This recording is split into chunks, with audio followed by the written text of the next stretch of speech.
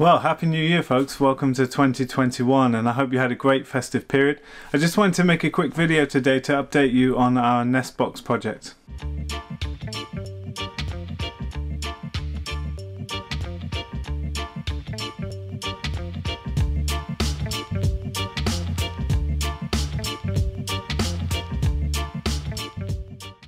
So late last year I put up a video about trying to design a new low-cost nest box for people doing pastured eggmobiles in the style that we've promoted all around the world now, with Bruno Motic from Green Tools Tech in Croatia.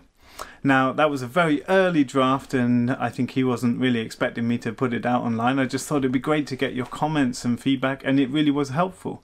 And the design has changed a lot in that time. Now, a lot of the design features that have changed were things that we naturally came across immediately in thinking about it, and then your comments reflected the same thinking.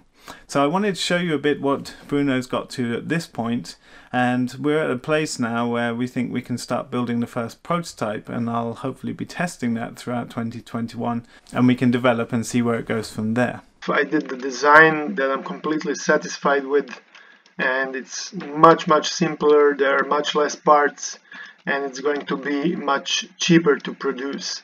So the real beauty of this design is, I think Bruno will be able to probably retail this at about 1,200 euros. Now, a box of this size for 350 hens is going to set you back 6,000–7,000 euros if you buy from modern producers.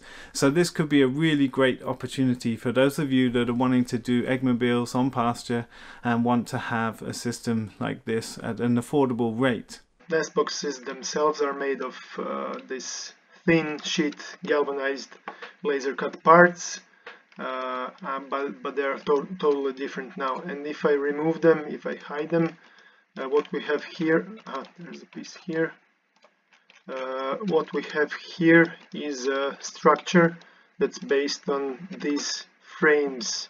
So I'm going to move it over here just to be able to see it more clearly. So this is just a frame that I'm going to be welding and drilling some holes, and it's made of really cheap €1 per meter rectangular tubes, 20 by 20 millimeters. So if I remove the nest mats, I'm going to hide those. What we have here is basically a piece of wire mesh that's welded onto these let's call them hands that are they're doubling as hands for the wire mesh and for the perches. And the idea is that it could turn. So when you have to kick out the chicken, you turn it at this point. There's going to be a pin here connected to the metal frame, and then you can just do this and the chicken go out. Yeah. Okay, so this is how the kick out would work.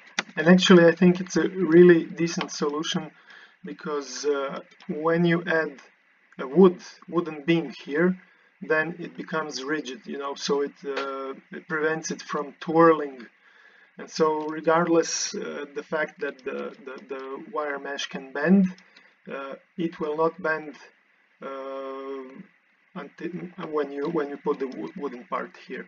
We should have those parts running down the length of the whole eggmobile, and then we should have some kind of parts every 50 to 60 centimeters that are going to be supporting the egg belt. I decided to go with this kind of thing, so I'm going to just move it so it's visible. So actually this is part of plastic tubing. It's dirt cheap plastic tube with just 3D printed parts here, which are also pretty cheap to produce.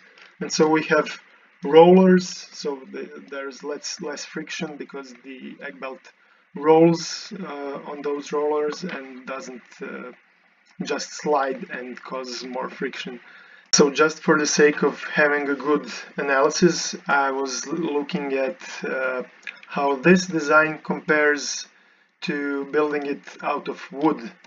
And so actually these parts here, the thin metal sheet ones, it's even more cost effective to build these parts out of sheet metal rather than wood. I think if we compare the cost of material, it's about the same. Some of the best features in my mind are being able to hang the box to be able to make sure it's level. Now the Eggmobile should be leveled along its longitudinal plane by the support legs. And so one option, if we used stands to have the nest box standing on the floor, would just to have lifting systems on one side to balance the nest box this way, assuming you've got the Eggmobile level this way. But hanging it gets rid of that problem, and then you can use gravity to level the box and just lock it off at one end to keep it level with a little laser bubble there. And so that's really exciting. We've got a box that's basically big enough for 350 hens regulation wise, and that should make egg collection once a day and really smooth and effective. Now I said in previous videos that I wanted to automate the Eggmobiles to some degree, because currently we've been going to the Eggmobiles 4 times a day. Now we can cut that down to 2 times a day, and so I'm working with Catil from Ridgedale Farm over in Ireland, who was one of our early students who's done amazing things. He was featured on the Farm Like a Hero tour, and I'm sure many of you are following him already.